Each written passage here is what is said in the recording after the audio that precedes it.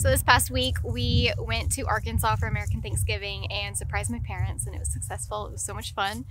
But like any good Canadian, what did I do when I got here? I went to a local Target. Canada, you understand. And while we were there walking the aisles, came across this film camera, which I didn't even know Target carried them.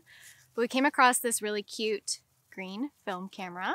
Picked it up. We love experimenting with like little new film cameras, and I'm gonna try this one out. So the last time I was in Arkansas, there was one day where I found myself getting into I don't know how many different types of vehicle. It occurred to me like, I don't know that this is everyone's experience. So I'm gonna take a trip down memory lane and show you all of my childhood wheels. I pulled out of Roosterwood, Arkansas, one-way tracks. As I'm going through the timeline of childhood wheels that I drove, I'm going to be taking film photos along the way with this camera. So I popped in Portra 400 film. I tried to find Kodak Gold, but it's really hard to find. So we're going to see how it turns out on Portra 400. So let's see how it goes. So this is the OG. Imagine 5-year-old me. I was the go-to ride. Relatives from out of town would come in. I'd give them a good like heart attack ride. I was so short at that point, I could only drive kind of like skimming the seat. I was pretty much standing up and going as fast as I could. So I spent hours on this. Oh yeah, I remember what I was gonna tell you. Okay, so there were times where me and my siblings would hook a tarp behind this thing, and we would imagine that the mule, that's what this is called, was a ski boat. That's so dangerous. Anyway, but we would like have like sleeping bags or blankets or whatever, and you'd hold on for dear life and you'd really like catch some waves. So this beast is a 2000 Ford Excursion diesel. This is what I took my driver's test in at 14. So the lady definitely asked if I'd ever driven it before. I feel like I might have told her that I'd never driven it before, and then been like, I'm just kidding. She was petrified because literally my driving test, I literally took 4 right turns. That's it. So this is a 1985 Toyota pickup truck. I think it's pretty cute now, but back in the day when I had to drive it, I did not feel those same feelings. Me and my sister definitely tried to avoid driving this as much as possible, but it wasn't possible.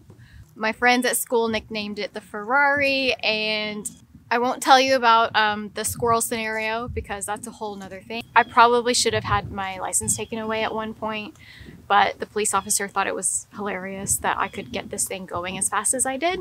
So this 66 Volkswagen Bug is definitely the car I drove the most. I have such good, affectionate memories of driving this car. Me and Luke even used it as our getaway car after our wedding. This is my brother's car, but he allowed me to drive it when I turned 16.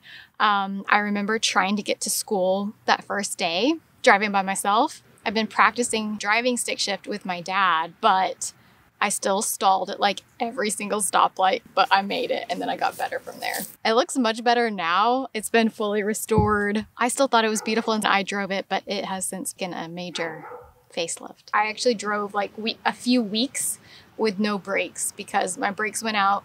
I didn't want to drive the little red truck and we couldn't get it in to get repaired right away. So I learned how to downshift and use the emergency brake. For one time on my way home from school, I was at a stoplight and I went to accelerate, and I like started going and I went to continue to accelerate like a normal person, and my gas pedal fell off.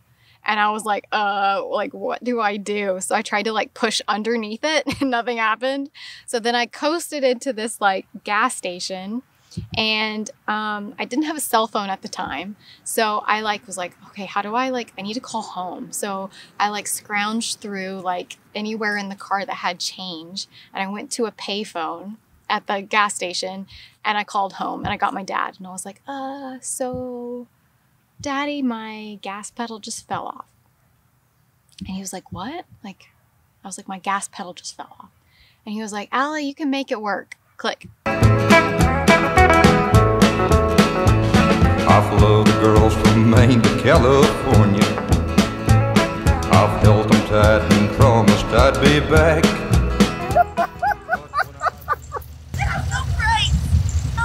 And I start making one-way tracks